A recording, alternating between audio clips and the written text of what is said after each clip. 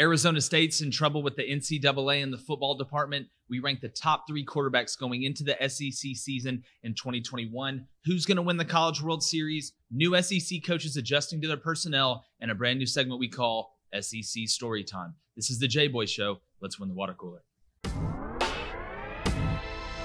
Welcome to the Jboy Show, hosted by Jake Crain, the fastest growing sports show in the nation.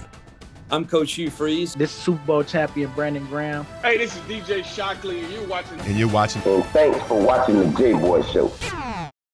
Hello, everybody. Thanks for hopping in on another solo edition. That's right. We've gone solo twice this week. Call me Han Solo. Enjoying it. Going to start doing more of it, especially as the season comes on and we finally get plays to break down, analysis, situational things as well. So we're excited you can join us. Speaking about being excited, if you're excited about gambling, all the momentum that's happening, states legalizing it as we look around the country, kind of a new wave of consumer, you need to go to betonline.ag today. The online casino is always open, whether it's Major League Baseball, NBA playoffs that are winding down, the college football season's coming up, and if they play Quidditch, doesn't matter. They're going to have a spread for it. The sign-up bonuses are awesome. They're going to play the Sharps as well. That's betonline.ag. Head over there today. And my monologue today is something that gets talked about a lot. The NCAA Enforcement Agency, with all the stuff coming out about Arizona State, Herm Edwards and that staff, which I don't think they will survive this. They have mountains of evidence, screenshots. Somebody ratted. Somebody turned them in. Somebody went Donnie Brasco. Sent in something that only a person that was very well connected with the program would have known. And when you have evidence like this, it's really hard to deny. And the NCAA is moving forward. Even Arizona State spokespeople have said there's an investigation. And look, it's going to get ugly. It is, because it's multiple things happening at once. But it brings me to a point, and look, we live in the real world. Any government type thing, bureaucracy type thing, there's going to be unfair enforcement. And at the NCAA, there's a ton of unfair enforcement that goes on. And one of the biggest problems of that organization, outside of being the biggest middleman in the country and making more money from doing nothing than any other organization I've ever seen, but you can tell there's tactical enforcement. Even some coaches have spoken out about this from all parts of the country. And I'm not going to say names, but I think we all know when you look at certain places, you have evidence linking people to misgivings or undoings or cheating, whatever you want to call it, and it doesn't get enforced, or at least it takes such a long time for anything to come to light. It's hard to sit here and say everything is balanced. Arizona State can get hammered. You'll have mid-tier teams get hammered, sometimes for even minor infractions, or drugged through the mud for minor infractions. But here's what I'll say about anything that involves bureaucracy. Follow the money. The schools and organizations that make the most money or that have the most connections will never get in trouble. They will never get in trouble. And people will say that's not fair, and it isn't fair. But that is the nature of the NCAA. They prioritize who they're going to enforce things on that is going to help the bottom line. And I'm not saying everybody at the NCAA is an evil person or a bad person, but the moniker of that organization is, we will treat certain institutions different than other institutions. If you make a certain amount of money in relevance and excitement and engagement, they're not going to hit you. They're taking money out of their own pockets. And it doesn't just extend to certain universities. It extends to certain coaches. If you're a certain coach that is super high profile, and you can go down the list, and it happens in college basketball, we've seen very recently. It happens in college football. It happens in a lot of different places. If you're a coach of certain stature that brings a certain juice to a sport, or there is an awe or something around you that is beneficial monetarily for that sport, it's going to take a lot for you to get hit. Man, it's amazing. Ole Miss got hit pretty quick, didn't they? Ole Miss got hit pretty quick, and they cheated. That's the truth. But I promise you, what they did is crumbs compared to what some of these other places do. But you'll never hear about that. And it sends the message. If you want to dance with the big boys and do what some of the big boys do, you better not knock them off their feet. Because if you do, the NCAA is coming for you.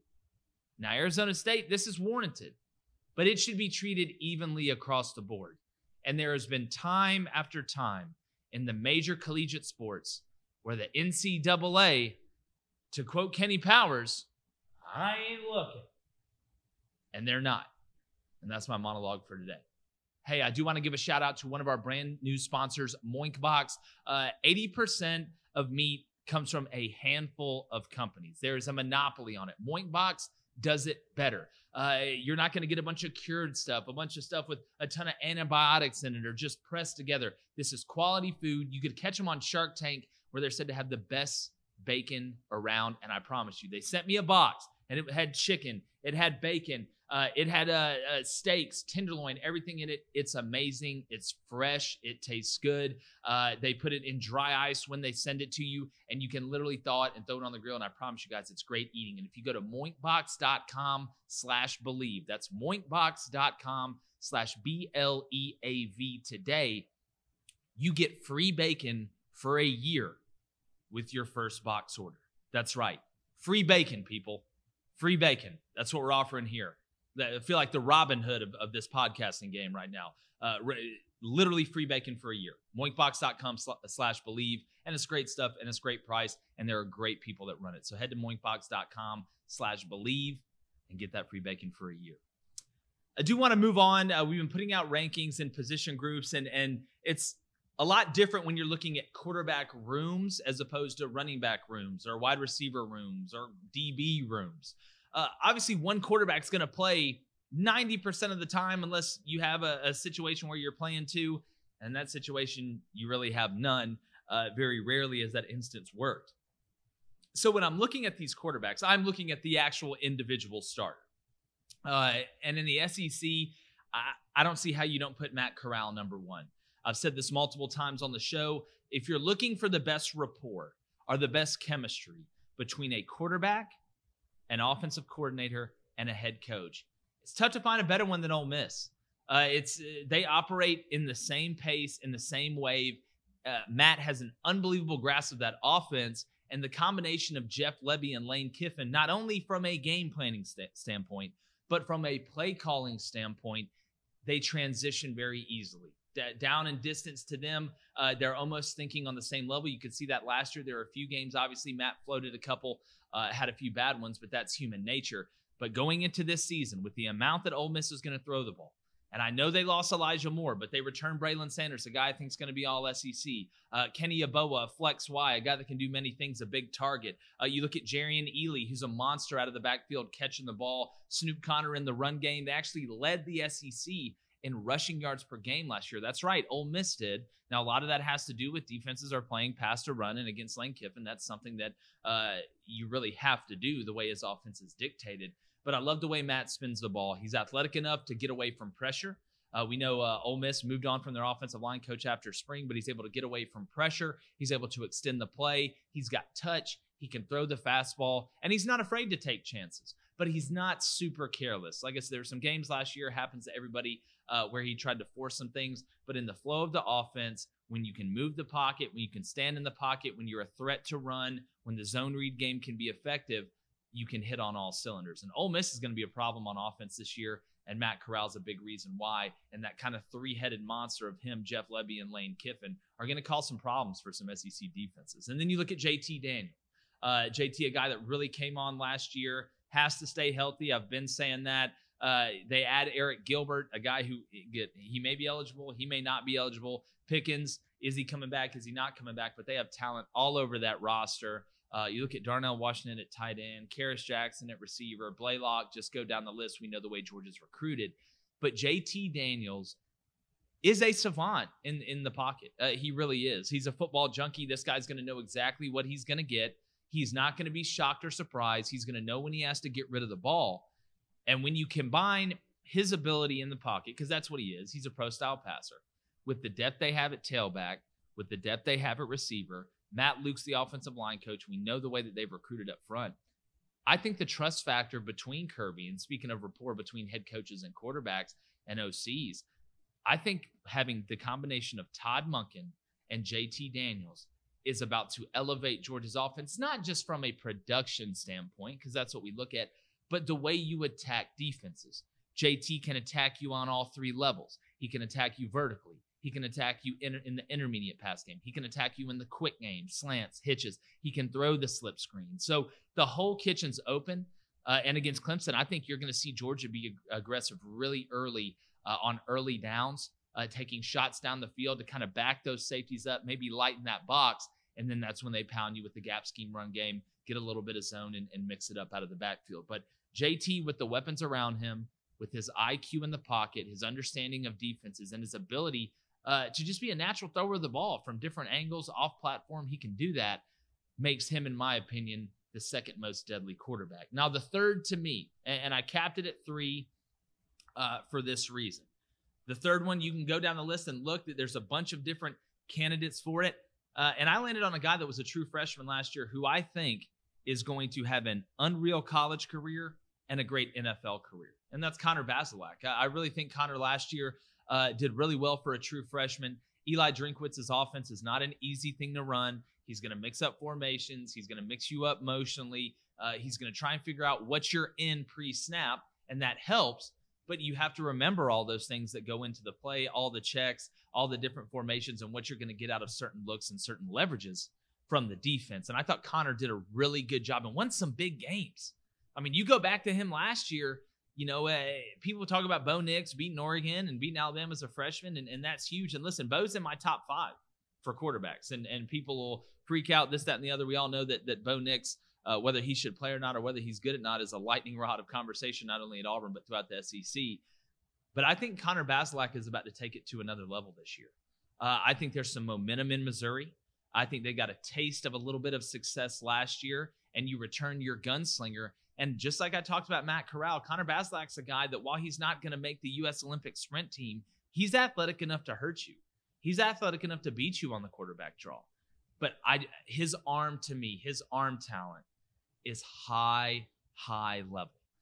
When I watch him be able to throw the sail to the field, be able to throw the corner to the field, be able to throw the whole shot against cover 2, to be able to drop it in the bucket on the vertical or on the fade, and that's coming from a freshman. But the one thing about Connor Bazelak that I think is his biggest attribute, he thinks he belongs. You watch him play, he does not play shy, he does not play nervous, but he really doesn't play stupid either, because there's a difference in a guy running around like crazy and making bad decisions because he's scared or he's out of his element. There was a rhyme or reason to everything that Connor did last year. Even when he was having to escape or he was having to scramble, he was making pretty good decisions. And look, you're going to make bad decisions at that position. Seniors make bad decisions at that position. NFL quarterbacks that have been in the league for 12 years make bad decisions at that position. But I thought his ability, number one, to not be overwhelmed by the moment as a true freshman, and you mix that with the momentum they have, with Eli's mind there offensively, and his ability and the natural fit he is leading a team at quarterback in the SEC. And Connor Bazelak is my third best quarterback going into the SEC season here in 2021. Now, look, things could change. It's always interesting watching a guy go from his freshman to sophomore year, because you either go one or two ways, and it's typically on the extreme side. You hear the term sophomore slump and things like that, but I think Eli's going to keep the offense mixed up this year. I don't think the book's going to be out on what Eli's trying to do or what Connor's trying to do, and I'm really excited to see that kid. I think he's going to have a huge game week 2 against Kentucky, even though I have Kentucky winning that game. Now, going from one sport to a team in Missouri, talking about Connor Bazelak that's trying to work their way up, to another one where a team has dominated a conference, and that is John Calipari and Kentucky in basketball. And are they losing their grip on the dominance of the SEC? And then, look, this is, to me, a big storyline. There's reports out there that, Calipari's interested in the NBA because there's unreal expectations at Kentucky. Now, number one, you've been at Kentucky long enough. You knew what you were signing up for. I mean, it's not like you didn't think Kentucky was going to be like, all right, let's go win the NIT. That's not what it is. They consider themselves, like Alabama fans consider themselves in football, to be the premier program at the top of the mountain. And tradition would tell you that. Now, in reality, though, when I've talked about this on the show, had Todd Lanter, former Kentucky basketball player, talked about this. You only got one ship. And a lot of that because Anthony Davis was an alien. You know, we talk about Gene Chizik and Cam Newton and that being like a one-hit wonder. And people are saying Ed O and Joe Burrow, whatever, could be a one-hit wonder. Well, with all the talent and ability that Kentucky's had, you win one natty and you had one of the most dominant college players of all time on your team. And I know they've had other runs where, you know, they've gotten close, but I don't think Kentucky fans want close. But if you notice, really in the past handful of years, I think SEC basketball, and we've talked about how I think they're going to dominate the next 3 to 5 years and become one of the premier, if not the premier conferences in college basketball. That comes with the price, and I think Kentucky is going to have to pay that price. I think the days of seeing Kentucky just dominate the regular season or dominate the SEC tournament, I think those days are over. And I know some Kentucky fans, as much love as I've given them in football, they're going to be pissed off at me about this in basketball. I think the run's over. And you say, all right, well, really, what is the run? They're always going to talk about Kentucky basketball when it comes down to the SEC. And in the past, the numbers that Kentucky had put up in the SEC, in their pillar, in their ivory tower compared to everybody else, that was true. Those are real numbers. But what have they really done lately? I know they've recruited pretty good, but look at last year. Get a couple years in between there. Not a lot of championships. And if you look at the recruiting landscape and you look at the level of coaches that are coaching in the SEC right now in college basketball, you could make a very strong case that Kentucky, I wouldn't say is going to slip down to mediocrity, but they're going to be a 3 to 4 to maybe even 5 teams that are now going to start being talked about in that elite tier group other than just Kentucky and Florida. And the question is, if you're John Calipari, do you want to be the emperor when Rome falls? Do you want to be the one they look back and said, through generation, this king's the one that let us get sacked. This king is the one that kind of got put into a category of many countries now that are dominant instead of being the most dominant. Would you want to stick around for that? That's why I think some of these reports are true.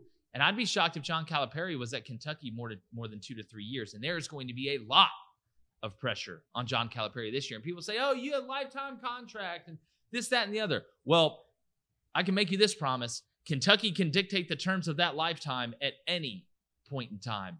And if you're John Calipari, I don't know if you want to stick around to get put in the tier instead of being the only team in the tier. You look at Auburn. Alabama had a big year last year. We're going to see if they can sustain success. We can see if Nate Oates can do it with players that he's brought in. You lose Herb Jones and stuff like this. But, you know, you look around the league and look at the talent that Tennessee's bringing in. When I say the worst coach, but the coach that did the worst is Jerry Stackhouse at Vanderbilt, you know there's a lot of really good coaches in this league. Florida has the ability to be good. I mean, you've seen South Carolina go to a Final Four. Missouri has talent.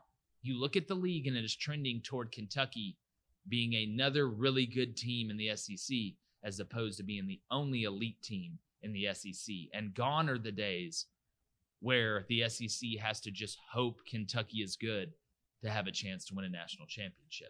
Hey, I do want to give a shout out to Dynasty U, the LinkedIn of recruiting. If your child or you're the prospect or guardian or whatever is trying to get seen by colleges, you need to download the Dynasty U app right now from Google Play Store, anywhere you get your apps. This thing, it's a brilliant idea. It's concise because coaches don't want to go through 10,000 emails looking about how great your son or daughter is and this, that, and the other. And they sold a bunch of kites to a bunch of kids and stuff like that. They want to have it all in one place. Be able to see the grades, social media, stuff like that, articles about your kid. It's really, really easy to navigate, and it makes it a whole lot easier on college coaches, which makes it a whole lot easier to get your kids seen. Now, it doesn't guarantee a scholarship.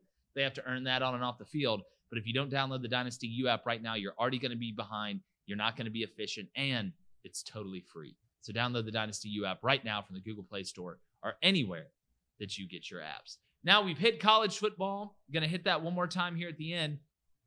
We've hit college basketball. But ladies and gentlemen, we have the College World Series kicking off tomorrow. And I've had a bunch of people ask me, message me, that have Barstool Sportsbook. Shout out Mincy. Shout out El Presidente. Portnoy, Big Cat, Coach Doug's, squirming around somewhere. But the College World Series, and I lived in Council Bluffs, Iowa for 2 years, which is right across the water from Omaha. Omaha is an awesome place. College World Series, went to it twice, was an unbelievable experience, from the bars on the outside to the games on the inside. It's just a great atmosphere, and it's a great event, and excited to see the fans there. That's what I'm really excited about. But when handicapping who's going to win the College World Series, I'm looking at the numbers, and I'm going off Barstool Sportsbook. They're one of the only ones that offer this. I've got Stanford plus 800. And it's funny, Stanford has gotten hot. They're playing well. But they decided to wear black, I believe, in game 2 against Texas Tech in 106-degree heat, because the starting pitcher that day stood up before the game and said, I want to wear black because we're going to Texas Tech's funeral. I like that. I believe in that. I think Stanford, the Palo Alto boys, are a little bit pissed off going into this thing. And listen, Tennessee, I understand that pick. They've been hot. Interested to see how they play in that park, how their bats translate from the park they've been playing in to this one. You know, not saying you can't get doubles in the gap and stuff like that, but the dimensions are a little bit different out there at Rosenblatt than they are where Tennessee plays. So I'm interested to see them.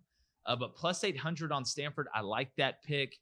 Called Medina Spirit, called obviously the national champion of football last year, and Baylor in college basketball this year. So we've been hot when it comes down to champions. And in this tournament, I'm taking Stanford because I think it's a good bet, plus 800.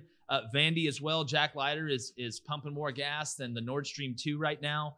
And Kumar Rocker, we know what he is. We've watched him. We watched him do it at the highest level. I just wonder, Vandy's kind of had a little bit of up and down, and past those two guys, if they can be able to put it together. But I'm taking Stanford plus 800. And you know, something you've seen, and Mincy's done a good job of this. Brandon Walker, now because Mississippi State's in it, has kind of trying to take the Grow the Game moniker.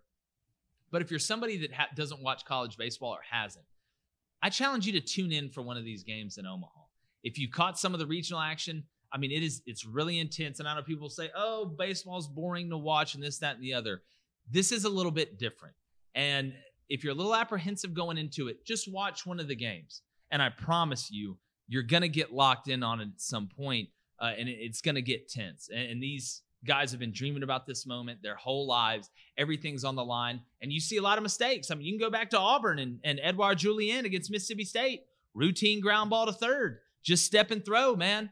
Just step and throw. But pat, sail, and you lose the game. So it comes down to inches, small things within the game. So I challenge you to watch that. But I'm taking Stanford plus 800. Something, too, that I've said on the radio, if you follow, you know, and again, I feel like I'm on the radio 300,000 times, but it's great. I enjoy doing it and work with some really great people. I get the question all the time, how's this coach going to do year one? Or what is, from a play calling standpoint, what can a coach do if you don't have your players in there? And my short answer is, you have to adjust to your personnel early. Had Jeff Collins, head coach of Georgia Tech, on. He had to inherit a roster that was built for the triple option. They had like 10 running backs on scholarship, something ridiculous. And when you run that type of offense, I mean, that makes sense. But when you get to a place and they have players that are built for a certain system, not as drastic as triple option to spread, but when you have a roster that is built for a certain type of offense and you're bringing in even a slightly different at a few position offense, you have to be able to adjust to the personnel that you have. And I know you have the portal and you can bring in guys and you know, you start recruiting and you have some guys coming in the summer, but you really have what you have. And you can't try and fit a square peg into a round hole. And one of the worst decisions a first-year head coach can make is go in there and say, regardless of the roster, we're going to run it this way because this is the way I want to run it, even if the players aren't comfortable for it. Because you have to understand, you have cycles to recruit guys that fit what you want to do. You can go out on the trail in the next class, and the class after that, and the class after that, and bring in 25, 25, 25, and now you look at the roster, and it's filled with guys that can do what you need them to do for that certain position. But you don't have that ability totally in your first year.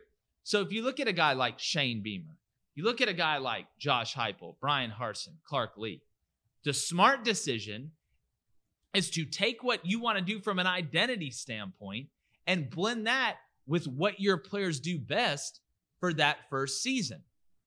And I think that's why sometimes you'll see coaches that go into a place in their first year and teams will watch tape on where they've been, the places they've coached and the games they've coached in and how they run their offense or how they run their defense or how they run their team and formulate a game plan off that because you have to. But when you go into a new place and you have to tweak what you normally do because the personnel's different, you tend to catch people by surprise. And that leads to winning games sometimes that people did not think you were going to win year one. Because just game planning is just like war in a sense, not in the killing. But that the best tool is surprise. If you can surprise your enemy or your opponent, you have a chance to make bigger plays or get bigger things accomplished. So in this first year with these new coaches, if you're watching this offense and you've done your due diligence and you're like, man, this looks a little bit different than what we've seen from these head coaches at other places, it's because they're smart, and it is. Now, will that offense be the same 2 years down the road from a play calling and game planning standpoint? No. And smart coaches always evolve. But if you go into a program and you try and fit a square peg into a round hole from a personnel standpoint, you are going to start off on a bad foot. And it's really tough to go and convince. It's a little bit easier before you've played a game when you come in and you have new facilities being built or something and you tell them the vision and you're selling the vision. This is who we're going to be. We're back. We're going to get back to that mountaintop. And then you go 5-7 or 4-8.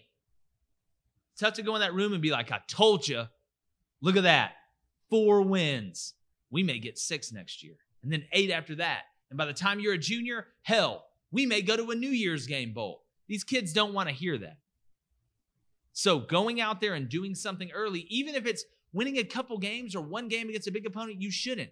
That's the momentum that you need. 7, 8 wins going in and say, look, I told you we're building this. Look who we just beat. And we don't even have our guys in yet. We don't have you in yet.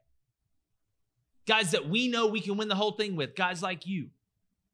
So that is a huge thing for year one coaches. So when you're watching your team's offenses or you're watching your teams in general this year and you're seeing things that may be a little bit different than what Shane Beamer saw at Oklahoma, maybe a little bit different than what Brian Harsin did at Boise, know that that's because these coaches are smart and they're not stubborn.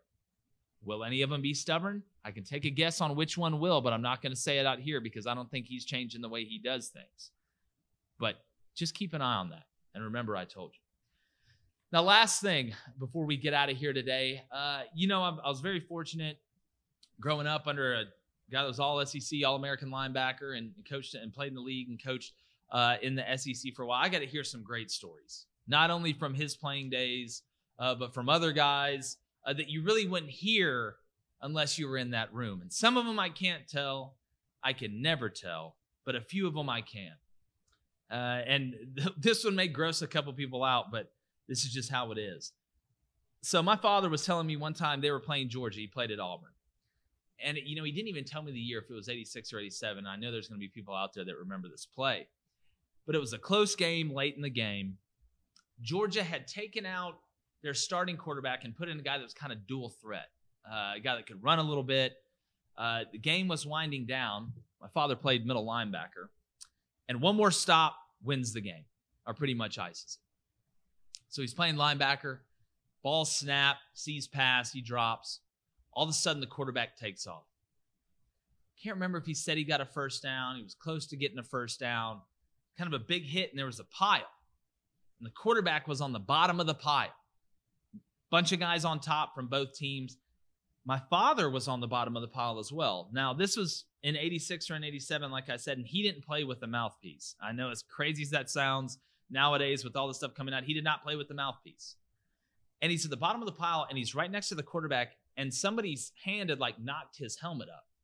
Well, you have to understand, nobody can see under this pile, and the quarterback is on the ground and has the ball in his hand like this. My father's face and his face mask is up right by his arm. And just instinctually, my father sees the ball, plays over, and takes a huge bite out of the Georgia quarterback's arm, a huge bite, to where he said when he looked back, you could almost see the bone in the arm of the quarterback. So what does the guy do? He screams and he drops the ball at the bottom of the pile. So what does my dad do? He grabs the ball, worms his way out of the pile. The referee is standing right there. He looks at the ref and still has this dude's arm meat in his mouth, blood on his face, spits it down. It hits part of the ref. He shows him the ball. The referee freaks out, looks Auburn's way and points and gives Auburn the ball. And Auburn wins the game. That is a true story. I don't know if that story has ever been told, but he said the quarterback got up and was looking at the ref and showing him the chunk of meat that my father had bitten out of his arm to get the ball. Now that right there is what we call a forced turnover. I'm going to start calling this segment SEC Story Time. I got a great one for the next solo show. I'm sure I'll get a lot of happy Georgia fans about that, and I know a lot of you probably remember that game, but that was a story that used to get talked about all the time, and I find, while it's, I guess you could say, gross, look, you know, what happens in the pile stays in the pile, especially at the bottom of the pile. We appreciate you guys joining us. Make sure you go to thejboyshow.com, grab some merchandise, Apple Podcasts, Spotify, YouTube as well. Go subscribe to that YouTube channel. We've got great content coming, and we're going to simulcast during the season so you can watch the game, turn the volume down, and I'm going to tell you what's going on and most likely what is going to happen, good, bad, or indifferent, and you can ask questions. It's going to be huge, but tell your friends. But we appreciate you guys. And like a chunk of arm meat from a Georgia quarterback at the bottom of the pile, we're gone. The Jboy Show is produced by David Cohn, Technical Director Dave Hammock, Creative Director David Culbertson, Audio Engineer Feyzan Shareef, Production Assistants Blaine Crain and Kyle Orr, Executive Producers Jake Crain, Vince Thompson, Steve Chamberlain, and David Cohn. Please subscribe to our YouTube channel and visit our website, thejboyshow.com, for updates regarding our newest apparel and merch designs. Win the water cooler with The Jboy Show.